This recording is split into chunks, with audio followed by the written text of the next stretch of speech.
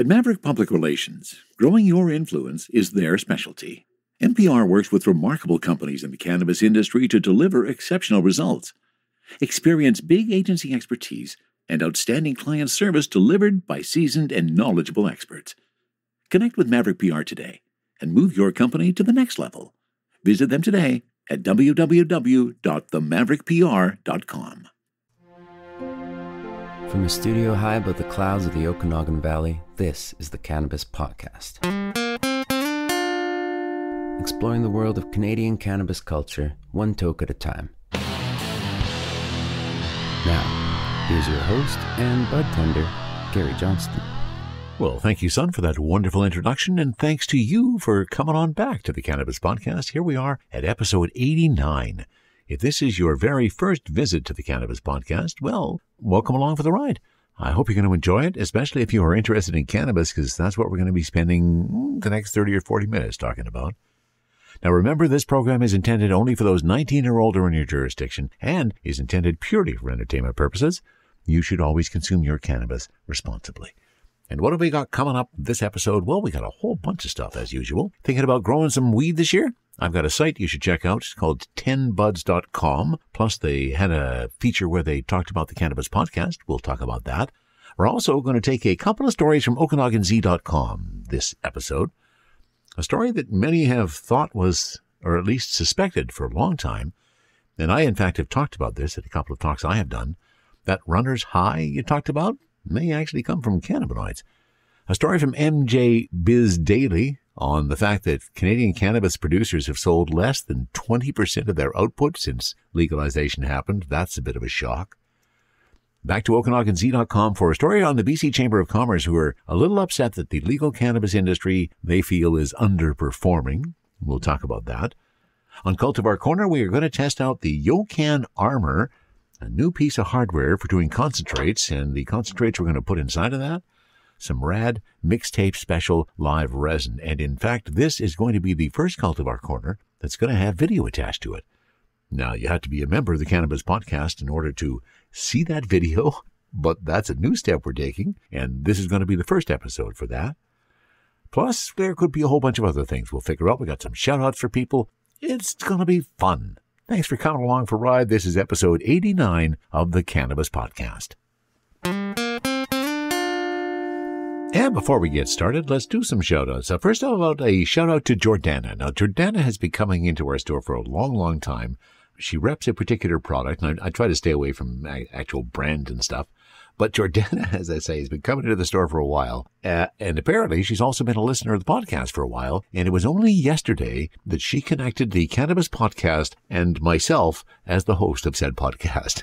So welcome along for the ride, Jordana. I'm glad you're here, and I'm also glad we get to see you a lot in the store. And let me also throw out a shout-out, speaking of the store, to Emma. Emma just became our assistant manager today. She has earned her position, and I'm really looking forward to what she's going to do to help us in the store. So there's a couple of shout-outs, and now here's a real shout-out to my friend JS from Quebec. You've heard me talk about him before. He has been a loyal listener of the podcast for probably since we began. Well, he also became the first monthly subscriber. You can do that at buymeacoffee.com/cannabispodcast, where also, if you feel like it, you can buy me a doobie. But JS has become a member, and that means he gets access to some secret stuff, like unreleased Cultivar Corners, his pick of some cannabis hats, and you know what? This is the real important thing, because this was his idea. Access to visuals from Cultivar Corner. So see the weed I'm smoking, see the effect it has, see how much fun I have smoking it. You'll still get to hear it right here every episode in audio on the Cannabis Podcast, because this is where I live. But for members only, you'll get to see the magic behind Cultivar Corner. And more extras will come along as well as the members help define what we're doing there. It's buymeacoffee.com/cannabispodcast for all your details. And remember, if you like what you hear and you feel so inclined, feel free to buy me a doobie. From the cannabis-infused studio in the clouds, this is the Cannabis Podcast. And let me take care of that cannabis infusion to make sure we are appropriately ready for this episode. And yes, we are. And the motivation for this episode, this portion, is from Simply Bare Organic, their BC Organic Blue Dream. I picked up 7 grams of that today. That's not the feature on Cultivar Corner. That's just what I'm smoking to get ready for the stories. THC on this guy's at about 19.2%. Very nice taste. Enjoying it so far. And for our first story today, we are going to my friend David Wiley and OkanaganZ.com. This is a story, in fact, written by David Wiley. BC Chamber says legal cannabis industry is underperforming. That's shocking. A bit of a sidebar before I even start on this. What I mean when I say that shocking, there has been such handcuffs placed on this industry to begin. The fact that it has succeeded to the level it has to this point is amazing. That some stores are being successful, that more and more people are coming in and buying their weed in the legal market. But boy, they designed this market to fail, it seems. And I suspect that's going to be a portion of what's inside of this story. So there's the end of that sidebar. A new report from the BC Chamber of Commerce says the cannabis industry is not living up to its potential. The 33-page document put together by the Chamber's BC Cannabis Working Group. Another sidebar. I'm impressed they have a BC Cannabis Working Group in the Chamber. End of sidebar. I'll try not to do too many digressions as the story goes. This working group is putting forward a number of recommendations it says will put the province back in its rightful place at the head of the industry. Now, I like that. Although the cannabis industry has deep roots in British Columbia, the legal cannabis industry has performed below or at par with national and provincial averages in terms of total non-medical retail store sales and sales per capita, says the report's executive summary. These figures do not reflect the overall potential of the province's cannabis market. Among the 13 policy recommendations, allow private retailers to deliver directly using common carriers and app-based delivery services such as Skip the Dishes. Skip the Weed sounds kind of good too. Accelerate Farmgate to early this year and open it to all LPs and nursery license holders. Add an economic mandate for cannabis at the ministerial level. Remove the 20% vape tax. Now that's a huge one. There are so many people who buy a vape and get so ticked off at the fact that there's a 20% additional tax on top of that. Rework the excise tax paid on cannabis. Now that's insane how much excise tax we pay for our cannabis. It's $1 for every gram, I think, the last time it was calculated. Allow retailers to move inventory between its own stores. The Chamber says following its recommendations will unleash billions of dollars in private sector investments. That would mean more jobs, more tax revenue, and help reestablish BC as a leader in the industry. Titled Unlocking BC's Cannabis Industry, the report was created by a working group co-chaired by BC licensed producer Pure Sun Farms and cannabis retailer Kiero. Last year, the legal cannabis industry contributed more to Canada's economy than some of BC's most well-established sectors, such as forestry, mining, and meat manufacturing. And it continues to grow despite challenges faced across the board, says Pure Sun Farms President and CEO Mandesh Dosanjh. British Columbia can take a leadership position now to make tangible and responsible choices to propel this sector forward and make the most out of the opportunities cannabis has to offer to improve the province's competitiveness and diversify our economy. There's still lots of room to grow. In 2019, BC reported the lowest sales per capita in Canada at $18.87, less than 1/5 of the $101.30 per capita reported in PEI.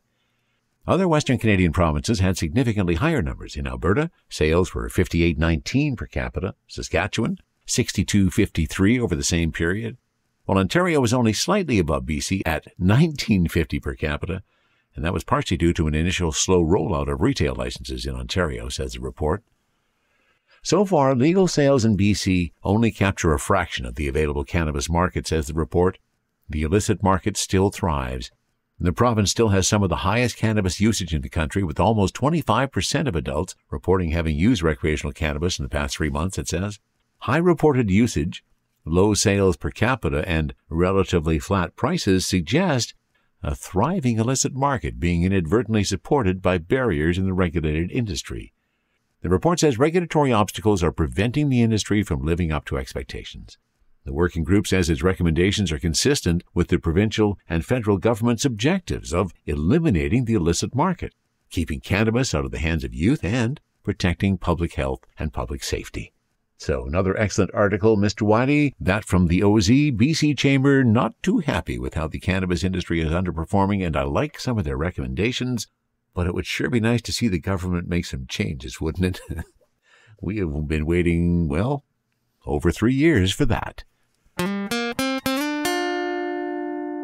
And now another shout-out of sorts, I suppose. Let me say hi to Danny, the Public Relations Officer from 10buds.com.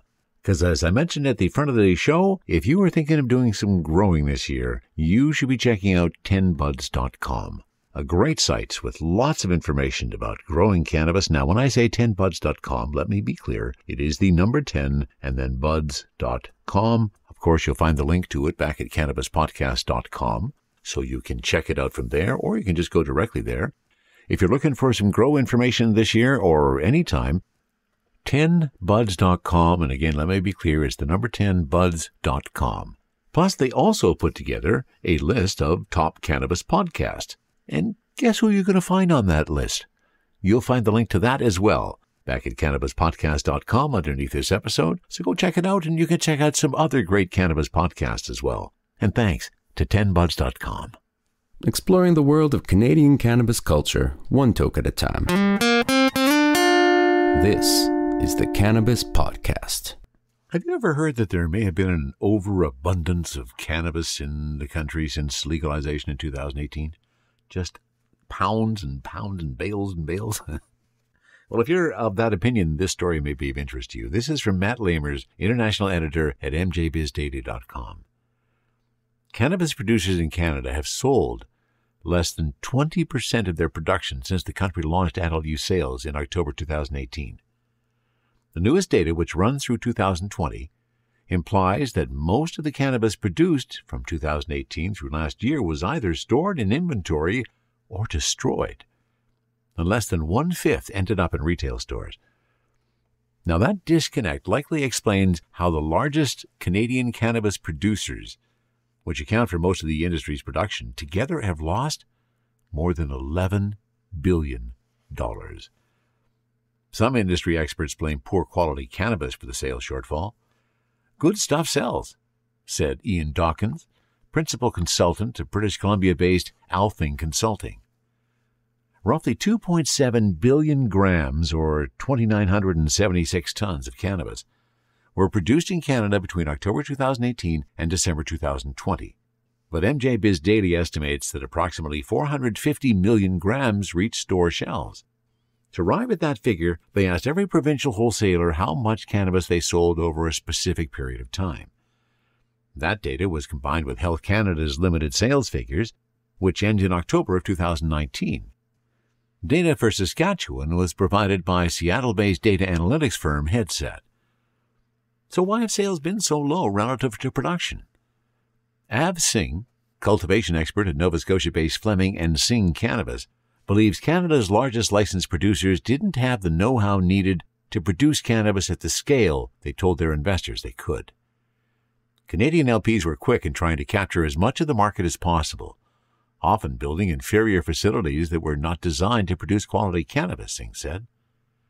But Singh also said Canada's provincial and federal governments should shoulder some of the blame for throwing up roadblock after roadblock as the new industry was getting off its feet.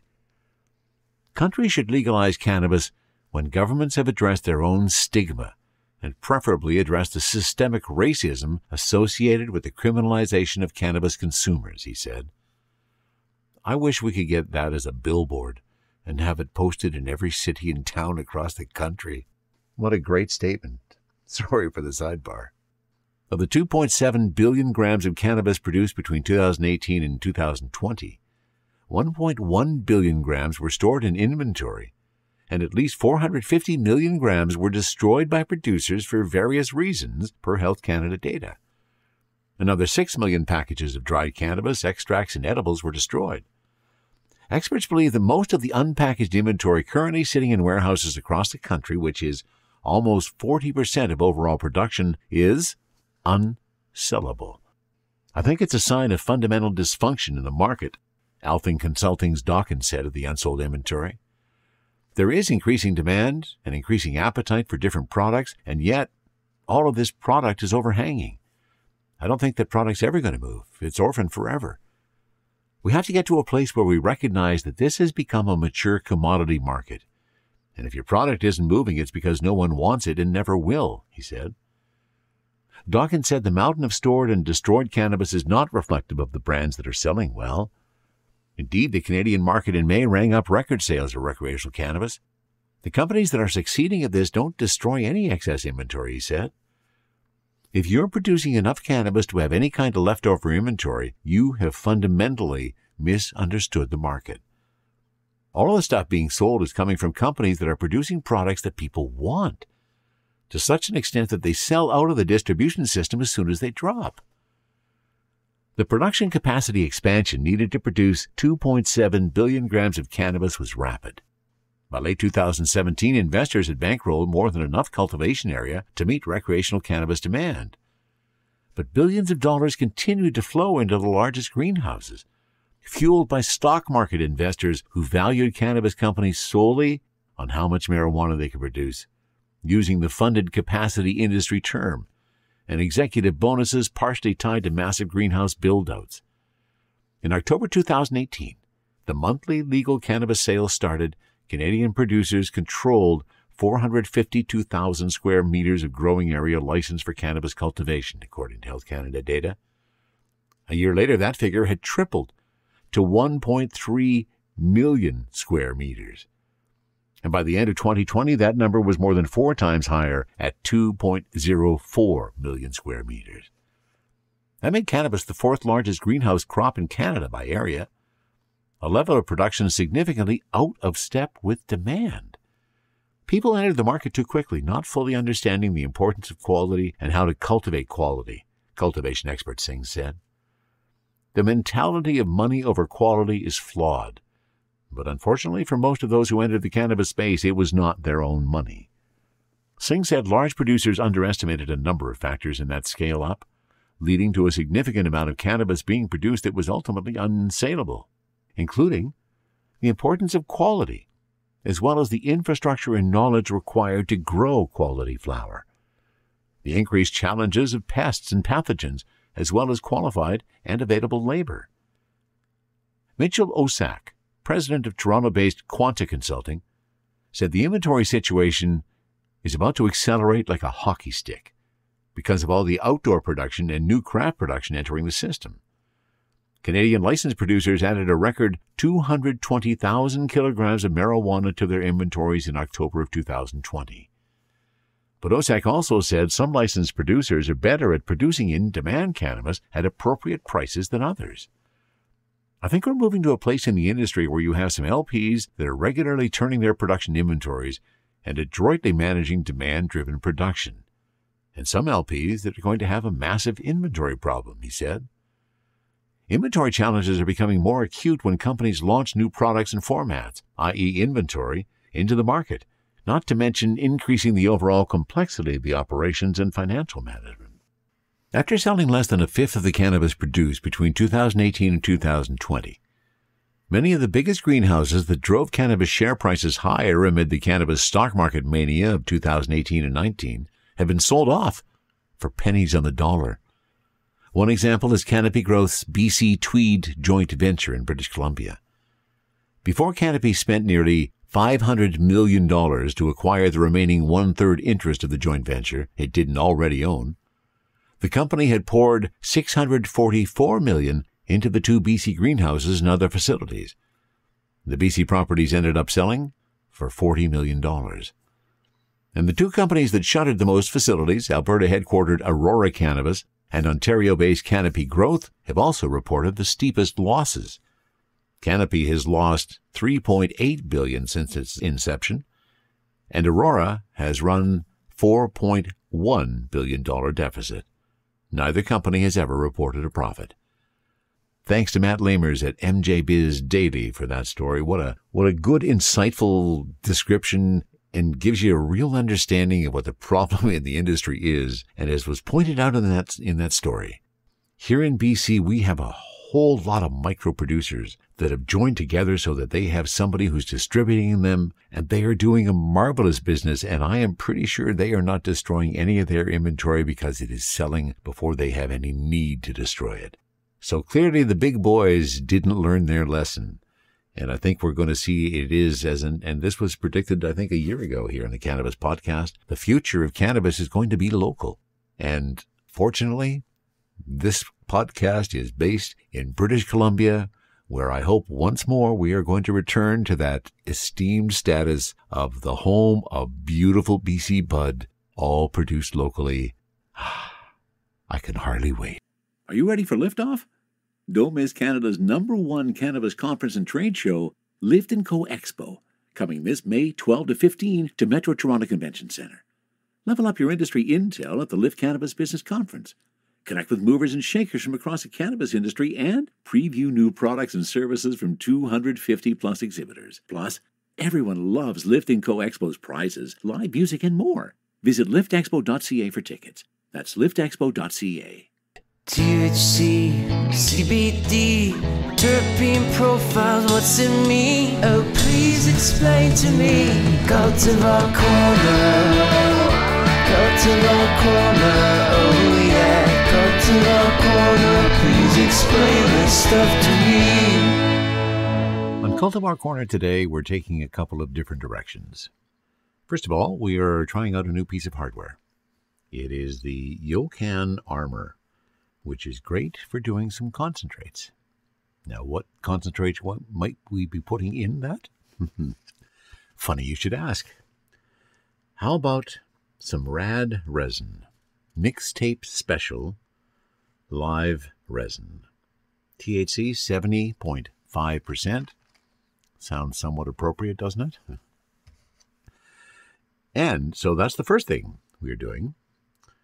The second is we're trying something new with Cultivar Corner that was suggested by my friend JS from Quebec. Now, earlier in the episode, we talked about JS becoming a member and that getting him access to some special video versions of Cultivar Corner. And this is the first version of that, where you get to see my reaction. You get to see the weed. Well, in this case, you get to see the concentrate. And to see all the behind-the-scenes things that happen with Cultivar Corner that don't make it to air. Well, I guess it'll still make it to air, but you only get to see the videos when you remember at buymeacoffee.com/cannabispodcast, just like JS did. So I said we're doing some live resin today. There is what we're doing. Give you a peek. Now, the reason I'm holding it back here is I was playing with this camera earlier today, trying to figure out whether the autofocus worked. I saw some of the reviews on the autofocus, and it said, it's a little wonky, and it gets a little confusing. So I thought it would, in fact, be better if we left the autofocus off, and I'll just keep the material back here a little bit so you can still see it, but perhaps just not as close as what the autofocus might. So this, I said, is RAD Live Resin, Mixtape Special, 70.5% THC. The Yocan is a real neat device. It comes with 2 concentrate containers, just like that. Each one of them has 2 little ceramic coils inside to provide the heat and get that resin hopping. And then you have the mouthpiece, which has a really big hole on it, so lots of nice airflow around it. And that's the last ingredient in our equation. So here we go. This is the Yocan Armor with RAD Mixtape Special Live Resin.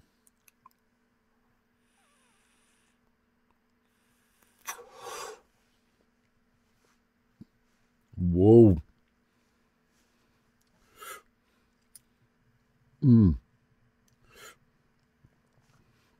As you saw, I got a fair amount of resin off that.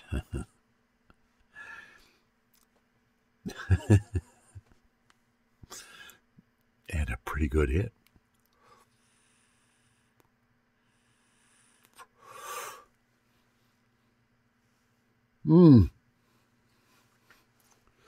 Oh, that tastes good.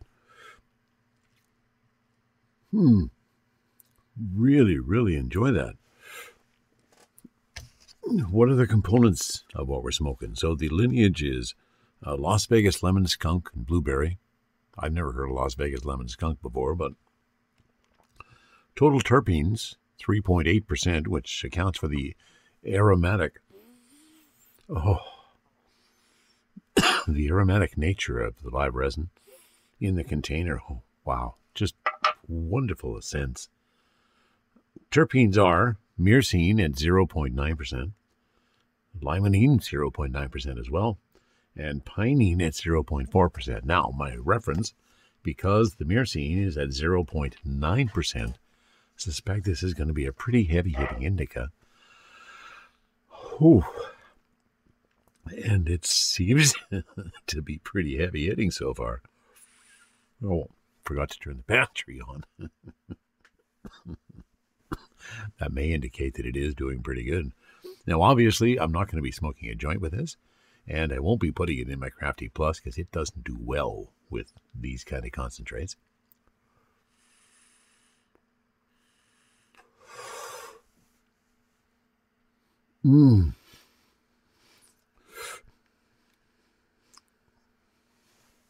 Now, I just put a pretty small dab into that pen. I did preload it because in my testing and getting ready to do this, I realized that taking this little dab tool, picking up some of that resin, and then depositing it appropriately in the concentrate holder. I should probably stop talking until I finish coughing. There you go. So because it is concentrates, there are fairly heavy concentrations of smoke and THC, which sometimes can create that coughing sensation. That's why I preloaded. I may have got distracted there. Holy crap. I'm really, really stoned right now. So I, of course, dive in for another.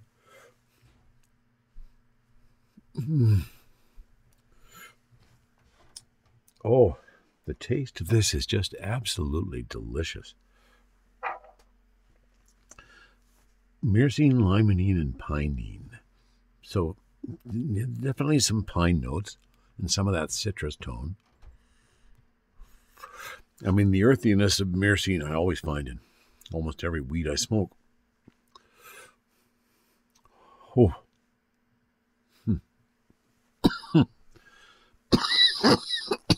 So I think we have 2 success points here. Really impressed with the Yocan Armor. Adjustable temperatures, and it does a really good job of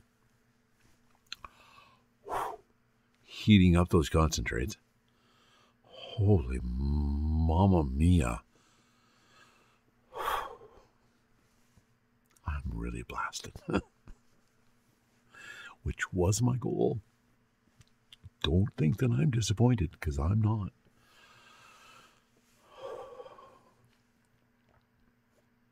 In fact, in typical Gary fashion,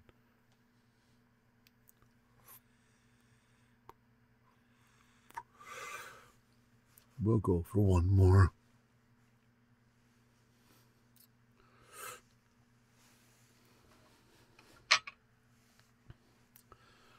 So if you're looking for something for concentrates, this was like under $30.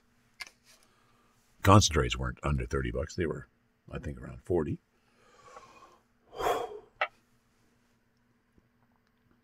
You too can have some success with the Yocan Armor. Oh. And I have to say that 70.5% THC on the live resin has given me a pretty darn good high. All right, it is time for some education. Let's finish off this episode with another story from my friends at OkanaganZ.com. Now, this is a special to Okanagan Z, and it was written by Hilary A. Marusak. It explains the runner's high. and how, in fact, it's kind of like cannabis.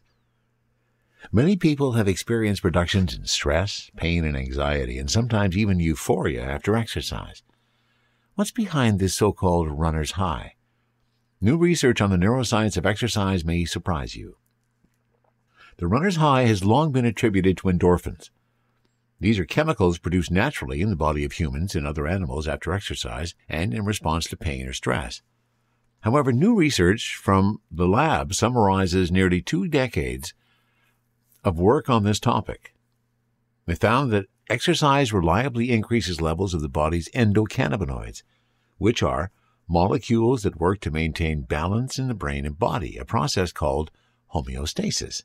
Bit of a sidebar, you dive way back into the Cannabis Podcast, you'll hear about homeostasis. We did a whole episode on the endocannabinoid system. New research summarizes nearly 2 decades of work on the topic that found that exercise reliably increases levels of the body's endocannabinoids, which are molecules that work to maintain balance in the brain and body, a process called homeostasis. This natural chemical boost may better explain some of the beneficial effects of exercise on brain and body. She is a neuroscientist at the Wayne State University School of Medicine. Her lab studies brain development and mental health, as well as the role of endocannabinoids in stress regulation, anxiety disorders in children and adolescents. The research has implications for everyone who exercises with the aim of reducing stress and should serve as a motivator for those who don't regularly exercise. Several decades of research has shown that exercise is beneficial for physical health. Studies find a consistent link between varying amounts of physical activity and reduced risk of premature death in dozens of chronic health conditions, including diabetes, hypertension, cancer, and heart disease. More recently, over about the past 2 decades, mounting research shows exercise is also highly beneficial for mental health. In fact, regular exercise is associated with lower symptoms of anxiety, depression, Parkinson's disease, and other common mental health or neurological problems. Consistent exercise is also linked to better cognitive performance, improved mood, lower stress, and higher self-esteem. It is not yet clear what is behind these mental health boosts. We do know that exercise has a variety of effects on the brain, including raising metabolism and blood flow, promoting the formation of new brain cells, a process called neurogenesis, and increasing the release of several chemicals in the brain. Some of these chemicals are called neurotrophic factors, such as brain-derived neurotrophic factor. BDNF is intricately involved in brain plasticity, or changes in activity of brain cells, including those related to learning and memory. Scientists have also shown that exercise increases blood levels of endorphins, one of the body's natural opioids. Opioids are chemicals that work in the brain and have a variety of effects, including helping to relieve pain. Some early research in the 1980s contributed to the long-standing popular belief that this endorphin release is related to the euphoric feeling known as the runner's high. However, scientists have long questioned that role of endorphins in the runner's high sensation, in part because endorphins cannot cross into the brain through the blood-brain barrier, which protects the brain from toxins and pathogens. So endorphins are not likely to be the main driver for the beneficial effects of exercise on mood and mental state. This is where our research and that of others points to the role of our body's natural versions of cannabinoids called endocannabinoids. You may be familiar with cannabinoids such as tetrahydrocannabinol, better known as THC, the psychoactive compound in cannabis, or you may have heard of cannabidiol, commonly known as CBD, an extract of cannabis that's infused in some foods, medicines, oils, and many other products. But many people do not realize that humans also create their own version of these chemicals called endocannabinoids. These are tiny molecules made of lipids or fats that circulate in the brain and body. Endo refers to those produced in the body rather than from a plant or in a lab. Endocannabinoids work on cannabinoid receptors through the brain and body. They cause a variety of effects, including pain relief, reduction of anxiety and stress, and enhanced learning and memory. They also affect hunger, inflammation, and immune functioning. Endocannabinoid levels can be influenced by food, time of day, exercise, obesity, injury, inflammation, and stress. It's worth noting that one should not be tempted to forego a run or bike ride and resort to smoking or ingesting cannabis instead. Endocannabinoids lack the unwanted effects that come with getting high, such as mental impairment. Studies in humans and in animal models are pointing to endocannabinoids, not endorphins, as the star players in the runner's high. These elegant studies demonstrate that when opioid receptors are blocked, one example by a drug called nalorexone, people still experienced euphoria and reduced pain and anxiety after exercise. On the flip side, the study showed that blocking the effects of cannabinoid receptors reduced the beneficial effects of exercise on euphoria, pain, and anxiety. While several studies have shown that exercise increases the levels of endocannabinoids circulated in the blood, some have reported inconsistent findings, or that different endocannabinoids produce varying effects. We also don't know yet if all types of exercise, such as cycling, running, or resistance exercise like weightlifting, produce similar results. And it's an open question whether people with and without pre-existing health conditions like depression, PTSD, or fibromyalgia experience the same endocannabinoid boosts. To address the questions, an undergraduate student in her lab, Shreya Desai, led a systemic review and meta-analysis of 33 published studies on the impact of exercise on endocannabinoid levels. They compared the effects of an acute exercise session, like going for a 30-minute run or cycle, with the effects of chronic programs, such as a 10-week running or weightlifting program.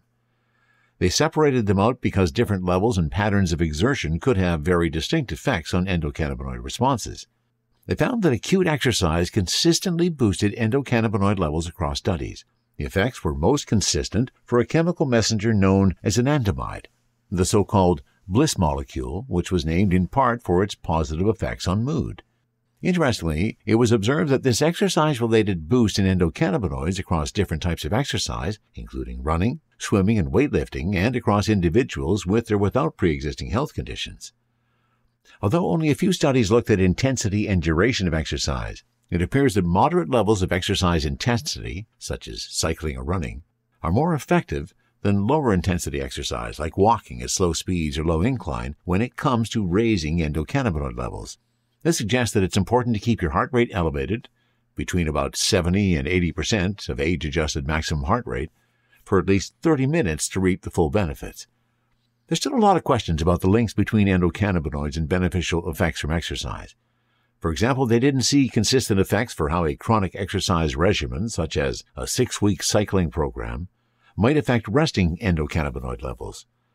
Likewise, it isn't yet clear what the minimum amount of exercise is to get a boost in endocannabinoids and how long these compounds remain elevated after acute exercise.